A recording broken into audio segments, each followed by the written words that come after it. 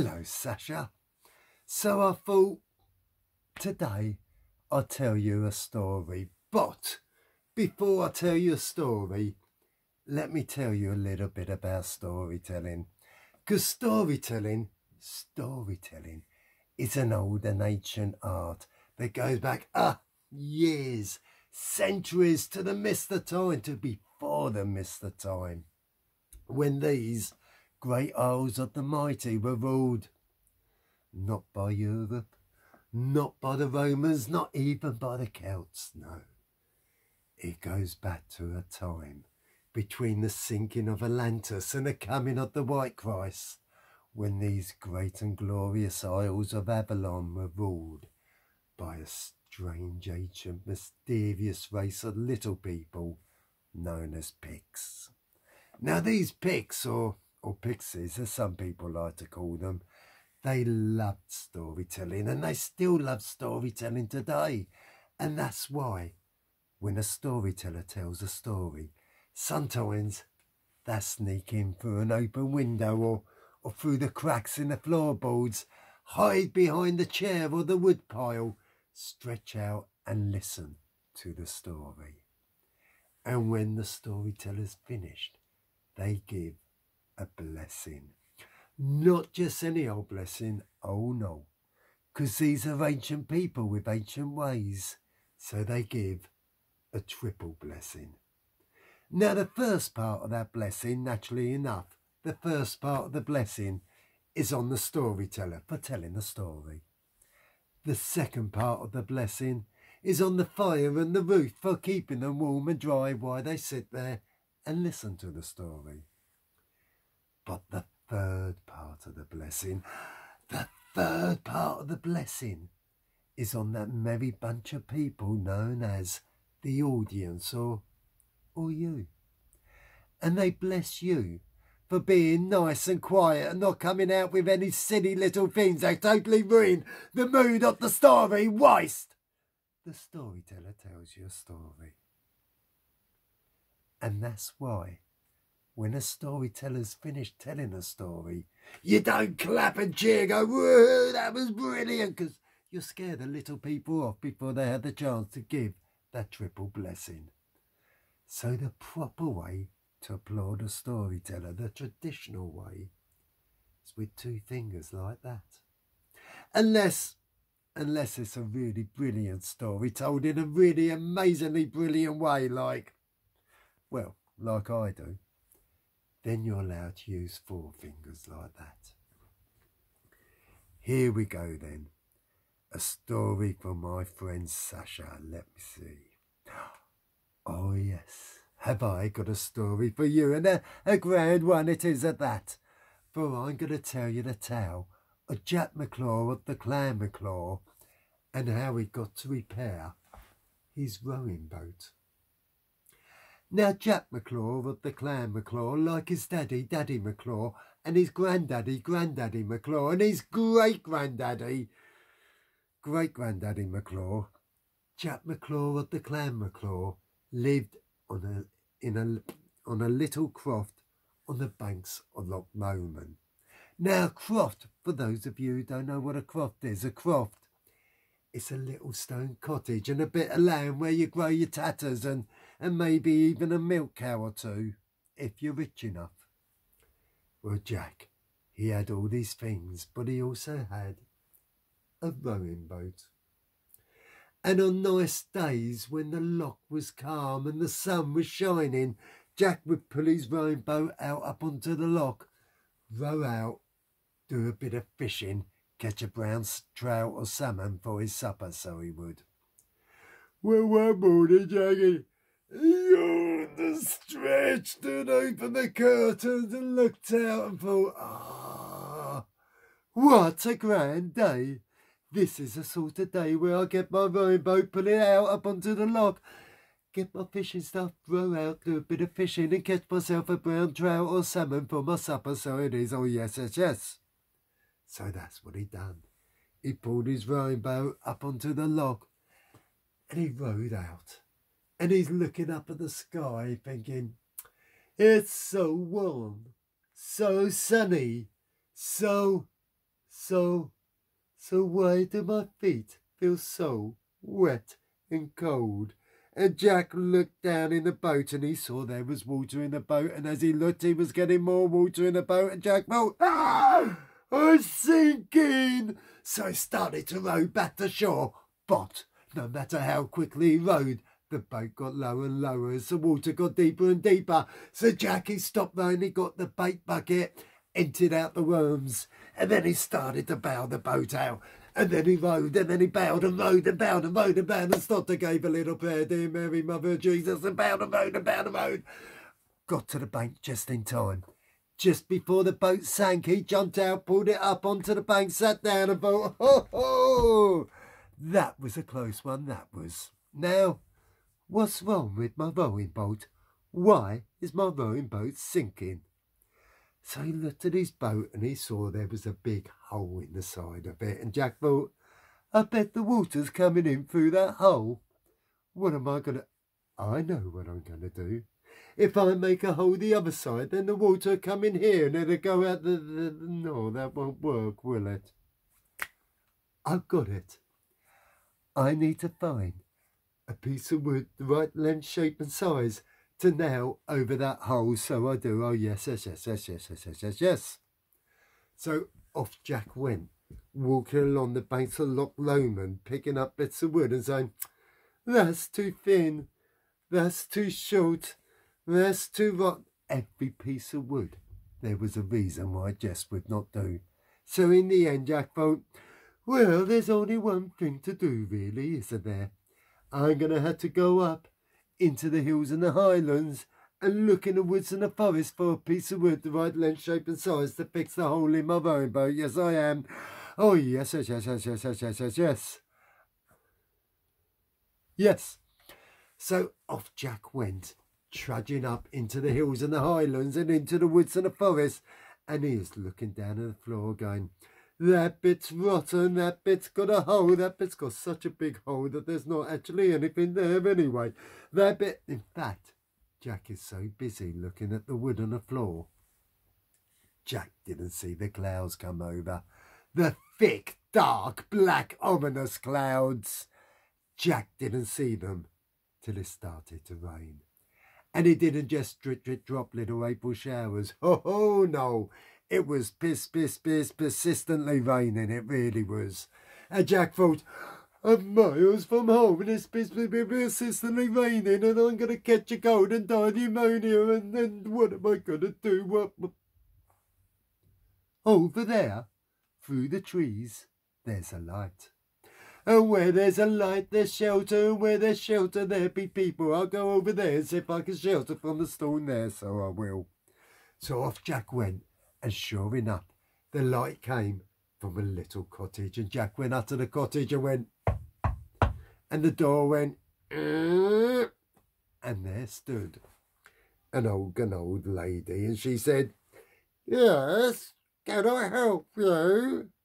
And Jack said, "I'm sorry to bother you, madam, but I was looking for wood to repair my rowing boat so I can have a brown trout for supper, and it started to rain. I'm miles from home and I don't want to catch a cold and die of pneumonia, and then could I come in and shelter from the storm, please?" "Oh, of course you can, of course you can. Come on in, Jack, come on in. And you're in luck, 'cause my two sisters are here, and we're having a bit of a ceilidh." Now, a ceilidh, for those of you who don't know what a ceilidh is is where your clan or your family get together and you have a munch, and then after you'd had a munch and a couple of drams, you get down the fiddle, you get down the bow, and you play a bit of music, bit of Motorhead, AC/DC, and generally let your hair down and party, so you do. So there Jack is, sitting by the fire, shivering, soaking wet, dripping onto the floor, while these three old ladies, they play on their harps and their whistles and their fiddles. And then after a while they stopped. And the first old lady, she looked at Jack and she said, Are you hungry, Jack? Do you want something to eat?" And Jack said, "You know, I wouldn't say no, 'cause 'cause I'd had a hard day, what with rowing and bowling and praying and picking up bits of wood and sitting here listening to you playing on your harps and your whistles and your fiddles, and I something to munch go down ground. Thank you very much. So she went out to the kitchen, came back with a tray, put it on Jack's lap, and oh, there is not a meat in the world that was not there on that tray, cooked to perfection. And Jack sat there munching away, thinking, oh, this is really rather grand, this is. Why, the old ladies played on their harps and their whistles and their fiddles, and then they stopped playing a second time. And the first old lady, she looked at Jack and she said, Oh, you're thirsty, Jack, dear. Do you want a wee dram? And Jack said, oh, you know, I wouldn't say no, 'cause I'd had a hard day, what with mowing and bailing and praying and picking up bits of wood and munching while you're playing on your harps and your whistles and your fiddles, and I something to drink or go down grand. Thank you very much. So she went off to the kitchen and came back with a bottle and a glass and gave it to Jack, and Jack went glug, glug, glug, glug, glug. Glug, glug, glug, glug, glug, glug, glug, glug, glug.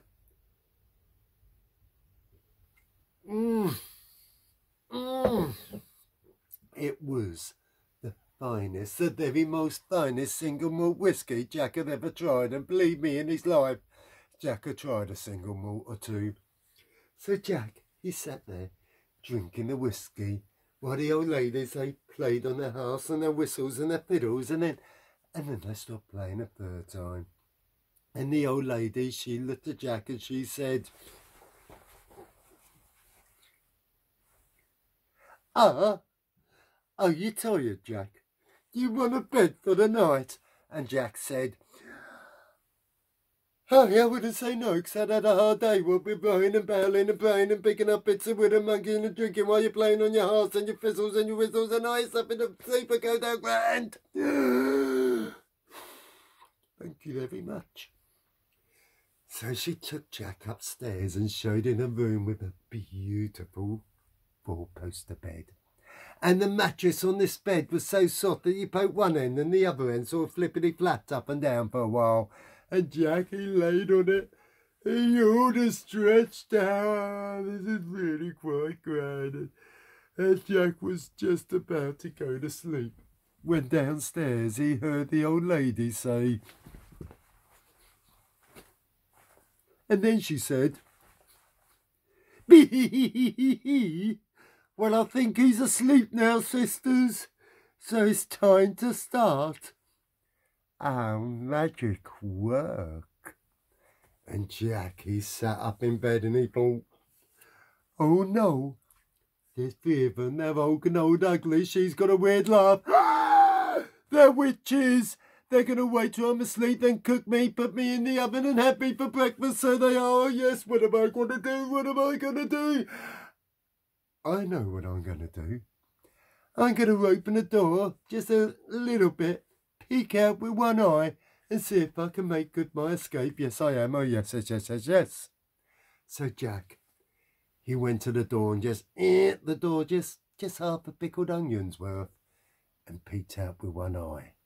And there he saw the three old ladies downstairs, and they were dragging this big heavy chest to the middle of the room. And then they got hold of the lid and went, and the first old lady, she reached into it and she took out a little black hat. She put it on her head and she said, "Off to the king's wine cellar with ya." Little flash of light and a puff of smoke, and she had disappeared. And the second old lady, she reached into the chest, took out another black hat, put it on her head, said, "Off to the king's wine cellar with ya." Flash of light, little puff of smoke, and she disappeared. And the third old lady, surprise, surprise, the third old lady, she reached into the chest, took out a little black cap, put it on her head, said, "Off to the king's wine cellar with ya."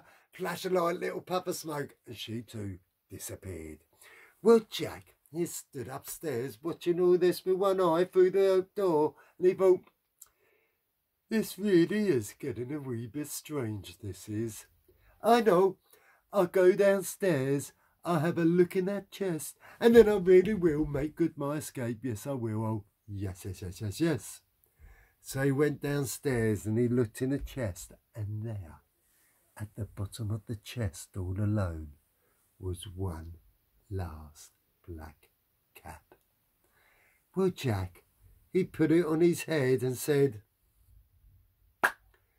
off to the king's wine cellar with ya. And Jack felt like he was twisting and tumbling and falling. Then his vision cleared, and Jack was sitting on the floor, not the dirt floor of the cottage, but now a big cobbled stone floor, and he was between two ginormous barrels. And round the corner of the barrels, Jack heard bee, and he thought, I know that laugh. That's those three old ladies, that is. So Jack, he peeped round the corner of a barrel, and sure enough, he saw that he was now in the king's wine cellar, and the three old ladies were there as well. And the first old lady, she went up to a barrel, she poured a drink, she went, hey, yes, 58 Beaujolais, I do believe. This'll do nicely. Off home with ya. Flash a light, little puff of smoke, and she and the barrel disappeared. And the second old lady, she went up to a barrel, she poured a drink. Oh yes, a 68 claret, north side of the vineyard, I do believe. One of my favourites. This'll do nicely. Off home with ya. Flash a light, little puff of smoke. She and her barrel disappeared. And the third old lady, she went up to a barrel, she poured a drink, went, yes, alcohol, one of my favourites. This'll do nicely. And this one, off home with ya. Flash a light, little puff of smoke. She and both barrels disappeared. Well, Jack, he's watched all this, and Jack thought, you know, this really is such a strange day. In fact, it's so strange that it's left me with a bit of a dry mouth, so it has. So I'll just try one wee dram for one of those bottles, and then I really will use this hat to make good my escape. Yes, I will. Oh, yes. So Jack went up to a bottle, he poured a drink. One of the sweetest, one of the very most sweetest meads Jack had ever tried in his life. And Jack thought, aye, that'll do me. Other, you know, this has got mead in it. I wonder what that barrel over there's got in it. So Jack, he walked over to that barrel, poured himself a drink. Oh, it was a beautiful Napoleon brandy. Now, Jack had never tried a Napoleon brandy in his life, but it had a kick like a mule, and that was good enough for Jack. So Jack said, aye, this'll do nicely. Other, you know, this has got a kick like a mule, and that's got a meat. What's that barrel over there got in it? So Jack, he staggered to that barrel, then he staggered to that one and crawled to that one, and he was crawling to that one when Jack stopped. And Jack thought, I'm getting just a little bit tiddly here. So I'm going to be sensible. I'm going to take this magic hat, put it here in my back pocket. Well, I can't lose it. And then I'm going to try that barrel.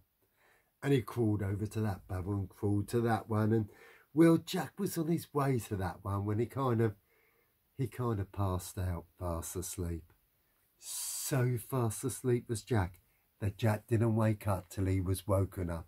And he was woken up by two big hefty guards with cauliflower ears and flat noses. And they said, caught you at last, have we? 25 years. You've been raiding the king's wine cellar. Don't know how you've been doing it, but now we caught you. Ho ho! Are you in for it, sunshine? And before Jack could do or say anything, they grabbed him. They tied his hands behind his back. They took him up the hard, bouncy stone stairs, along a corridor with a posh red carpet, and threw him down in front of the throne. And sitting on the throne was the king. Oh, Now the king at the time, he was only 12 inches tall, but he made an excellent ruler. And he sat, sorry about that joke, he sat there and he said, "Ah, caught you at last, have we, Jack? 25 years you've been raiding my wine cellar. Don't know how you've been doing it, but now one has caught you. One is going to make an example of you. Tomorrow you're going to be burnt to death at the stake. Take him away." And they took Jack away, dragged him back along the corridor with the posh red carpet, down the hard bouncy stone stairs, past the wine cellar, and threw him into the deepest, darkest, dunkest dungeon. But, and this is an important but, so I'll say it again, but they didn't untie Jack's hands. So all night long, Jack, he's sitting there trying to get this magic hat out of his pocket, but he can't reach it, and through the window he can see the moon coming up, and he's really trying to get it out, and now he can see the moon going down, and he still can't get this hat, and he heard the guards coming along the corridor.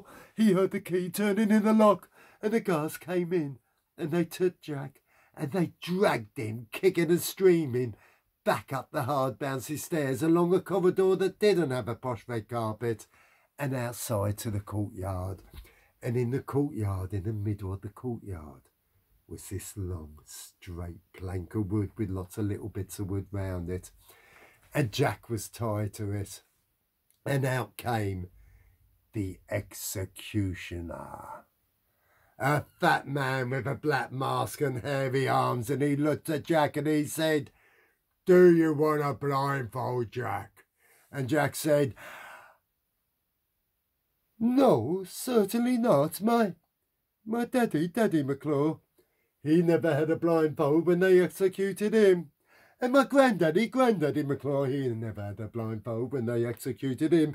And my great-granddaddy Mclaw, he never had a blindfold when they executed him. And my All right, Jack, we get the message. You don't want a blindfold." "No, I don't. However, I wouldn't say no to wearing a traditional Mclaw execution cap." "A what?" "A traditional Mclaw execution cap when us Mclaws are executed, and it's quite often we are. It's traditional that we wear a traditional Mclaw execution cap. In fact, you're not allowed to execute us without one, so you're not. Oh, no. "Well, I ain't got one." "Oh, well, you're in luck there, 'cause it just happens. If you look in my back pocket, you will find a Mclaw execution cap, and if you put it on my head, I'll be only too happy to let you execute me, so I will. Oh, yes. "Thank you, I think," said the executioner. And he took the magic hat out of Jack's pocket. He put it on Jack's head, and then he lit the wood. And just as the smoke was beginning to curl up Jack's nose and his toes were beginning to warm up, Jack went, "Off home with you!" And Jack felt like he was twisting and tumbling and falling. And then when his vision cleared, he was still tied to this long straight plank of wood, but now he was tighter to it, sitting on the banks of Loch Lomond, staring at his rowing boat. And Jack thought, that was a close one, That's a tale to tell the family on a cold winter's night, so it is. However, I still haven't found a piece of wood that's long enough and straight enough and wide enough to fit my... this plank I'm tied to, it might just do the job. So Jack wiggled and niggled and wiggled until the plank came out, and that loosened the ropes enough to get his hands free. Picked it up out, perfect bit. Just sawed a bit off the end, nailed it into place, and that is how Jack Mclaw of the clan Mclaw got to repair his rowing boat. Hope you liked the story, Sasha. Maybe in a week or so I'll do something else for you. We shall have to see. Bye bye, my dear.